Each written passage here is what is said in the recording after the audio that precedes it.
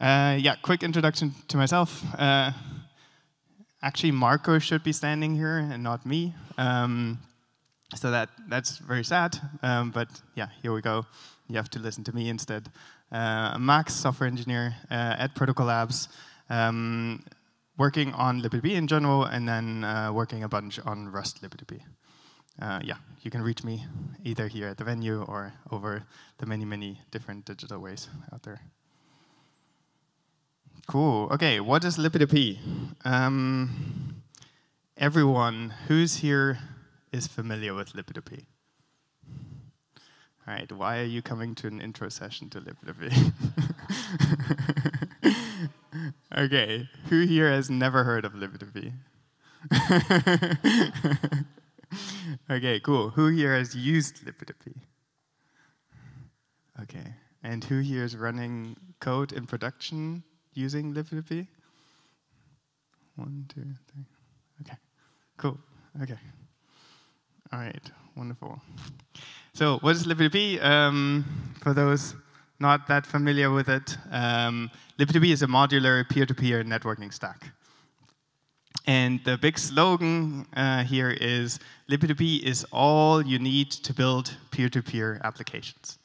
Obviously, we don't fully live up to that promise, and peer-to-peer is still very difficult.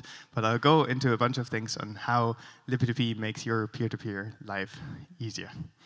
libp2p is one specification which is implemented in many different languages. You have many of the language maintainers here, like you have Nim over there, you have Rust over there, you have JS over there, you have more Rust over there.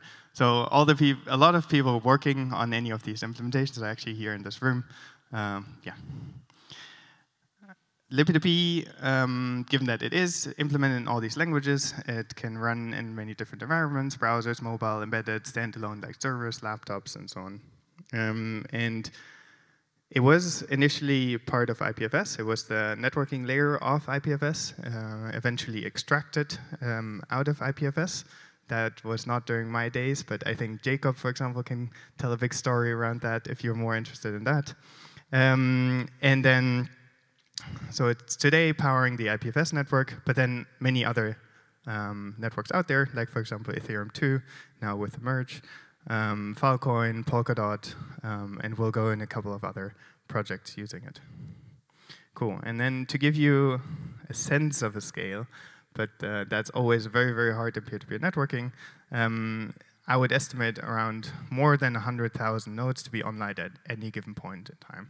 So more than 100,000 libp2p-based nodes being online at any point in time during the day, the week, and so on.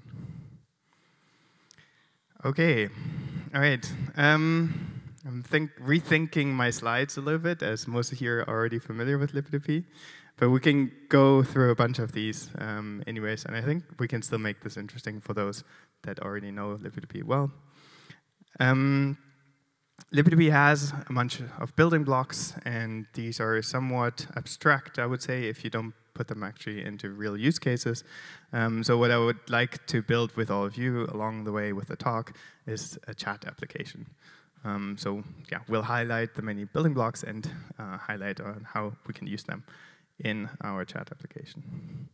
So libp2p building blocks, we want to build a decentralized chat application, let's say, and then libp2p is the tool to go, obviously. And we have different building blocks on the left and on the right. The building blocks on the left allow us to make point-to-point connectivity. So how do we connect from A to B? And then the building blocks on the right allow us to build on top of this abstraction, being able to communicate between 2 points, and actually build peer-to-peer applications on top. So large-scale networks over multiple connections. Cool, let's dive into this. First thing, transports. They allow us to get bytes from A to B. That's relevant for our chat application. We want to send messages from A to B. So that's really something we want. It depends which transport to use. Really depends on your environment, right? If you're standalone, like a server or a laptop, or like you have full access to your operating system, then you can do TCP and QUIC. If you're in the browser world and you're a little bit more restricted on that platform, you would use WebSocket, WebTransport, and soon WebRTC. Cool. A couple of things that I want to highlight here is we have a talk by Martin, 10:45, on browser connectivity in general. So if you want to learn more on how to connect your browser, that's your talk to go to. Then I hope I pronounced this correctly, Gorka. Where are you? Yeah, over here. Is going to give a talk on WebRTC, on how to connect two browsers with each other with the help of QR codes, which is really exciting. And then Ryan and I are going to give a talk on the recent efforts on standardizing WebRTC for libp2p, and also Ryan is going to give a demo on that. Cool. So once we know how to send bytes from A to B for our chat application, we want to secure those bytes. And what secures channels pretty much just give us is authentication and encryption for the bytes that we send from A to B. The number one rule in libp2p is no traffic ever touches the wire unencrypted. Everything is always encrypted along the way. Some transports already give that to us, basically for free, built in. Quick web transfer WebRTC, but then other transports, we have to bring our own encryption as libp2p. So that would, for example, be TCP with noise and TLS. Cool. All right. We can send bytes from A to B. We can secure those bytes on the wire. Now, what we want to do is make great use of a single connection. And given that libp2p has many, many protocols running on top, those were the one I showed on the right side, we want to give each of those protocols a virtual connection. So we want to give them like the perspective of being the only ones on the connection. And we achieve that with multiplexing. So we can basically run multiple streams of bytes over a single connection, and each of those streams of bytes seem like they're their own connection. Some transports already give that to us, quick web transfer WebRTC, but then some others we need to upgrade with our own muxers, like Yamux and Mplex, and that would be, for example, TCP and WebSocket. Cool. Now we know how to send bytes from A to B. We know how to secure those bytes on the wire. We know how to multiplex. Next up is NAT traversal in peer-to-peer networks. The biggest pain point probably is firewalls and NATs. Every laptop, you can assume pretty much every laptop always running behind NATs and firewalls. Every browser for sure. So what we need in libp2p is NAT and firewall traversal. libp2p has different mechanisms for that. One is UPnP, basically automatic port forwarding. We have a hole punching mechanism. We also have relaying and so on. This is a very interesting part. I don't think we can dive into that in the intro. We have a whole talk on this by Dennis over here. So he'll walk us through NAT hole punching, and I think also show some cool data on the NAT hole punching. Wonderful. All right, so we're done with the left side. We now can send bytes from A to B. We have full connectivity. That's wonderful. And now with these building blocks for our chat application, we can send messages from A to B. We want to build larger scale things, right? We want to build on top of these abstractions. And the first thing we need to do is we need to discover other peers. libp2p has different protocols for that, like for example, MDNS, Rendezvous. You can also discover other peers through GossipSub. Yeah. So once you start your chat application, you should connect to the network, and this way discover other peers in the network. The next one, a hard one, is routing. Once you discovered random peers in the network, you probably want to connect to specific peers. Like, let's for example say Dennis and I want to have one-on-one chat in our chat application. Then I would like to find Dennis somehow in this network. And our routing layer, mostly implemented via Kademlia, allows me to find Dennis, make a connection, and then exchange messages directly. On this one, we have Pitar gave a talk on the power of two choices, which dives deep into Kademlia itself and the routing tree that we have with Kademlia. Yeah. Pitar is also one of the authors of the Kademlia paper. I highly recommend reading the paper. I think it's a really cool read, and then also obviously join the talk later on. Unfortunately, Pitar can't make it here, so that will be via Zoom. So fingers crossed for the internet connection here.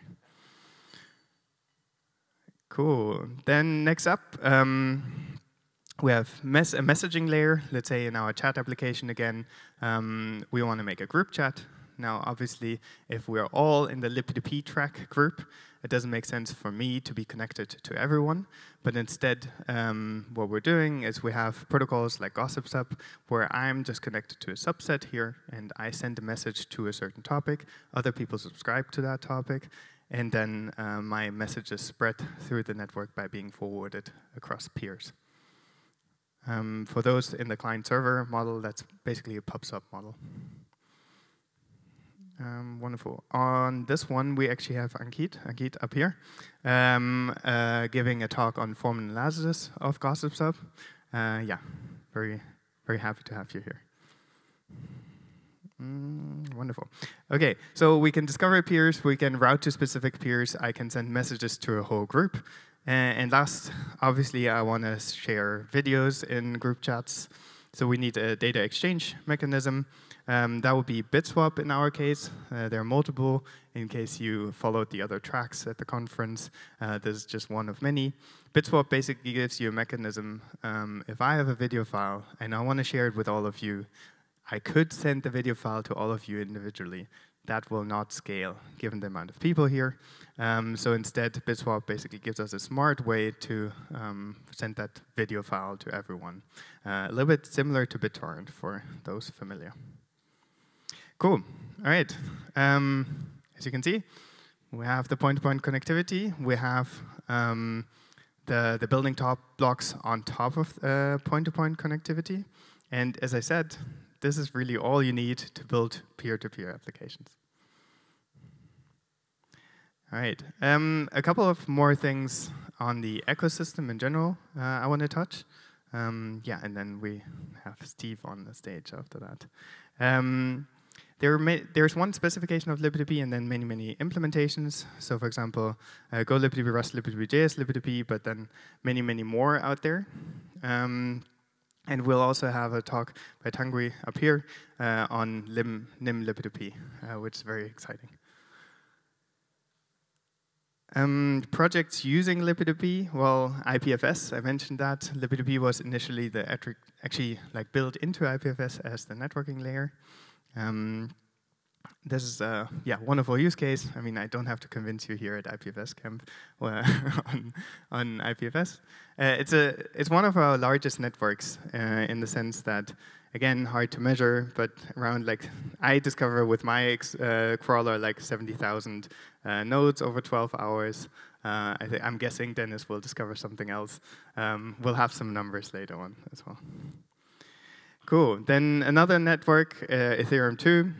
And this is quite exciting. I know the font is impossible to read back there. But the exciting part about Ethereum 2 is that we have high client diversity in the sense that Ethereum 2, the client side is implemented in many different languages. And each of those languages and implementations use the corresponding libp2p implementation. So each of the colors here, on the one hand, is a different Ethereum client, but also a different libp2p implementation. And yeah, they're compatible on the network, which is wonderful to see. Another network is Filecoin.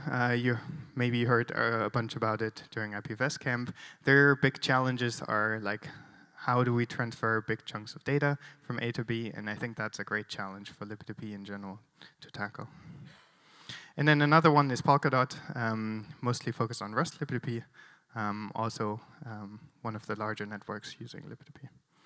I want to also highlight Bertie. I think Bertie is always the perfect way to explain libp2p, as the chat application.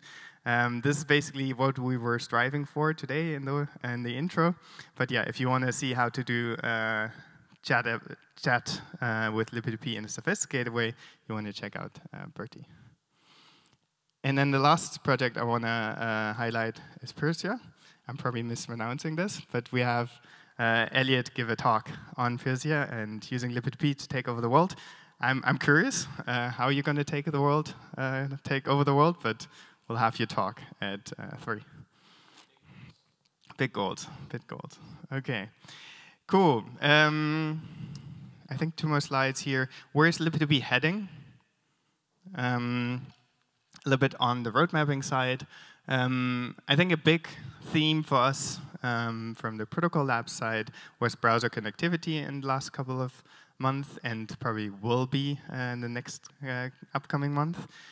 Then another one is low latency efficient connection handshakes with libp2p. That's a super important topic. How do we reduce the time to first byte metric? And then last week, comprehensive interoperability testing. You've seen on the Ethereum side, like so many people using libp2p and so many people using different implementations of libp2p in a live network, but we want to mirror that into our testing infrastructure so that we can properly test in, interoperability. Here I want to highlight Laurent's talk over there. Laurent will guide us through how we're testing libp2p with TestGround and hopefully slowly onboarding all the implementations to test compatibility across implementations and across versions. Cool. Yeah, that's all for libp2p. How to get involved? It's an open source project. All the code is open source.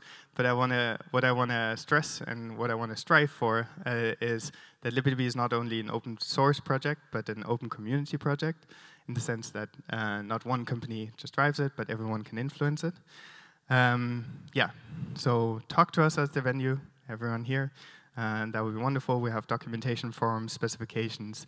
The implementations are all public. The roadmaps are public. We have a community call. And lastly, we also have Steve present on how a lot of this is being built within Protocol Labs and outside. Cool. That's it. Thank you.